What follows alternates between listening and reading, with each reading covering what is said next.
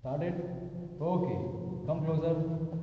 So we have connected these materials. This is the battery, the bulb, the safety pin. All the wires have been connected. Only this thing. See, in this situation, this safety pin acts as a switch. Now it is off.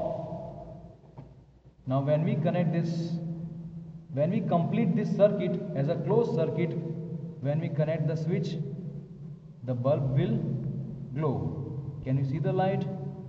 Yes, the bulb is glowing. Now if we disconnect the electric circuit, the switch is off and the light will not glow. In this way, the students have to make a circuit diagram and have to do the activity. Okay? When you connect it with the safety pin, it will glow. It means safety pin is a good conductor of electricity. It is made up of iron, steel, different colors of light are also possible. See, nice one.